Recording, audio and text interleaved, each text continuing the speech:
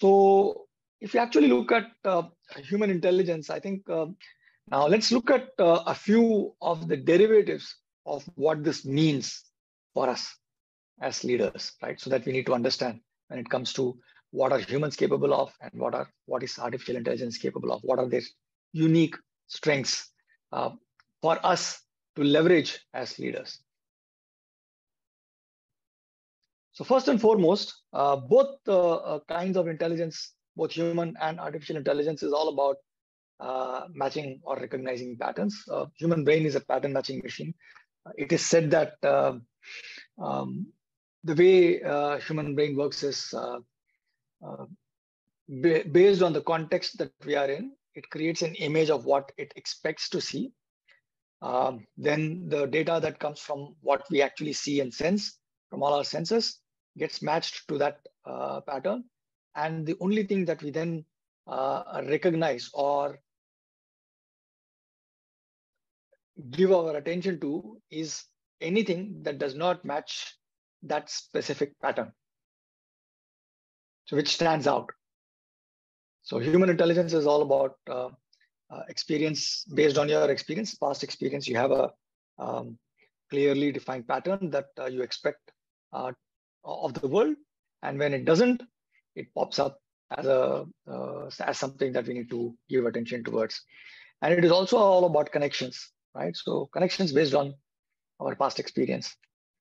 Whereas when it comes to artificial intelligence, the entire thing is about content and the connections between those content. So for example, I mean, all artificial intelligence is trained on data, which is nothing but content. And depending upon the content on which it is trained, it can then recognize patterns and identify connections that were hitherto unknown for us as human beings. And the ability to do so in a large data set is what differentiates artificial intelligence versus humans. So anything that is in the real world that we want to kind of, pay attention to, human intelligence is better. Anything within the data that we need to identify connections to, I think AI is way better. So from an awareness point of view, I think humans are more context aware. As I said, I mean, we are aware of the context that we are in, irrespective of which context it is. Even if you put a human in a completely new context, which is, let's say, for example, you travel to a new city where you've never been to, or a part of the city where you live but you've never been to, you can still be aware of what is expected to be in that context. So your brain is able to create a model irrespective of whether or not you've had past experience of living in that particular or being in that particular context. And therefore, humans are a lot more context aware. Whereas AI is a lot more data aware, given, right? So because they are primarily trained on data, they're a lot more data aware. A lot of times, the challenge with artificial intelligence is also that, if you are not able to identify the context in which the data has been created or generated, that could lead to potential biases. And that is where, if you are able to bring in the context awareness of humans and the data awareness of AI together, you get a more complete picture of the scenario of the scene that you are faced with, and then based on which you can then decide and take whatever actions that you need to take as leaders. Now, coming to insights. So human insights can come from creative leaps, from imagination, from completely something that we have never experienced. We can imagine that, and therefore we can make creative leaps. Do we do that often enough? Do we do that regularly? Not necessarily, but it is a possibility. The more we do this, the more we learn to take creative leaps, the better we get it. Whereas all insights coming from artificial intelligence is based on connections that it finds in data, statistically significant connections that it finds in data. Again, it may be pretty simple and straightforward that everything with respect to AI is about data. But the reason why I'm bringing out this distinction and why it is important for us to learn and be conscious of these differences between what humans are capable of and what AI is capable of in certain contexts, because that's how we learn and that's how we keep things in mind, right? So that's why I'm reiterating the data part. Both humans and artificial intelligence are biased simply because of the fact that AI algorithms are also in the end written by humans to start with. Of course, they can continue to write and improve themselves, but the initial seed is from humans. So whatever bias was there within humans who wrote the initial algorithm could potentially remain hidden deep within the algorithm itself. Whereas human bias is hidden in plain sight. A lot of times we can actually see and tell whether a particular person is biased towards something or someone or not, right? So it's hidden within the person, but also is in plain sight for others to see and notice if we were to want to notice, right? So that's the key there. So bias exists irrespective of where you go. As long as we are able to notice the bias and take that into account, we are good.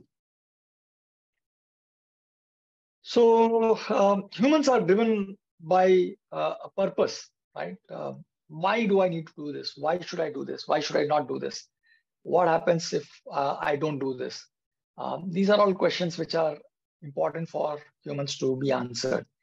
That's also the reason why there is this entire movement of purpose-led organizations and purpose-led leadership all around us, because ultimately humans are motivated and driven by purpose and what matters to them as individuals. Whereas AI is driven by whatever the creator of that particular AI was motivated for. So usually what this means is that a lot of times the artificial intelligence is very specific to a very specific task or to a very specific functionality. So for example, if there is a enterprise application, let's say a sales, a CRM, and there is a artificial intelligence embedded within the CRM application, and it is primarily for forecasting based on past sales data, based on weather data, based on market conditions. The algorithm can probably predict what the sales could potentially be.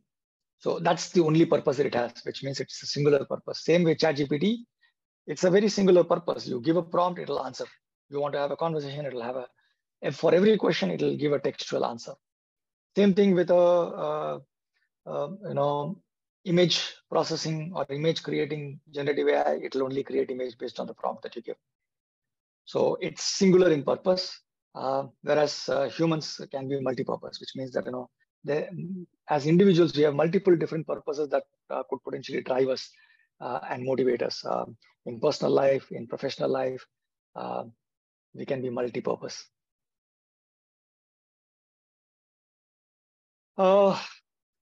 Under conditions of uncertainty, humans are really good because of the simple fact that we are context aware, and because of everything else that we spoke about before.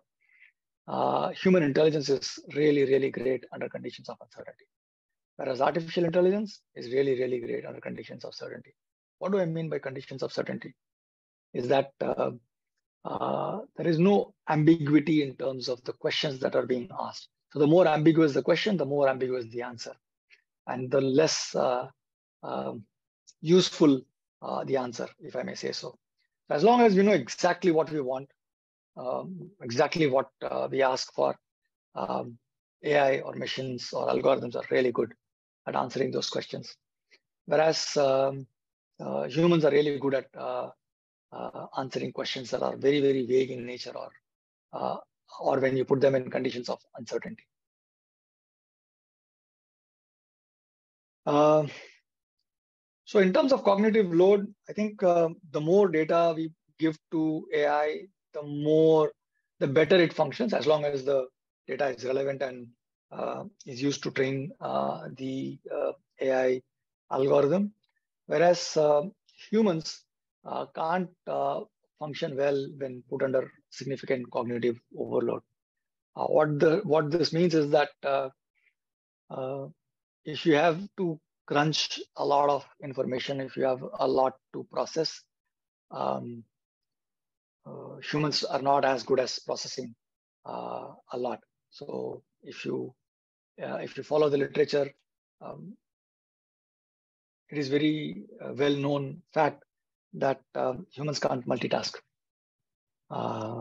Neither can machines, but the switching cost that humans have vis-a-vis machines have is vastly different. So humans, the switching cost is really high. There is only a limited amount of data that we can store in memory and process, whereas algorithms can store a massive amount of data in memory and process them, and at the same time can do parallel processing across processors coming together. We have not learned how to do that en masse with other humans yet. Hopefully, that's something that we will learn as we go along in this journey, where more and more artificial intelligence is going to be fused within our lives.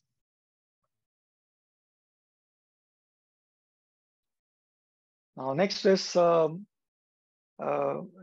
machines or algorithms are always on, which means that they're always available, whereas humans need rest.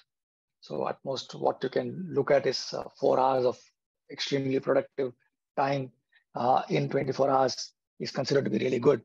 If you can push it up to 6 hours, you are like one of the highest performers that you will have in your circles. And if you can do that to 8 hours of productive time, and you are already in the top 1 percentile of people in the world. And even then, you still need rest, right? So unless you rest, the body, the toxins and the chemicals that the body creates when you're at peak performance needs to be flushed out, and that is one of the reasons why you need rest. Whereas machines do not need that, at least not yet. Last but not the least, I think it's easier and cheaper to train humans. It's more difficult and more expensive to train AI because the data needs to be clean. The data needs to be in a particular format or in a particular, the data sets need to be really, really huge. Computing power needs to be really huge. So training an AI specifically for each one of our purposes probably will be too difficult to do and too expensive to do as well. Whereas humans, comparatively a lot more cheaper and easier to train them. Both AI and humans are judgmental in their own ways. Humans are judgmental in unique ways. The same person may be judgmental about a particular thing in a given context, whereas in a different context may not necessarily be. Whereas AI or algorithm is judgmental in the same way, irrespective of which context you put it into. Understanding this is super important for us as leaders.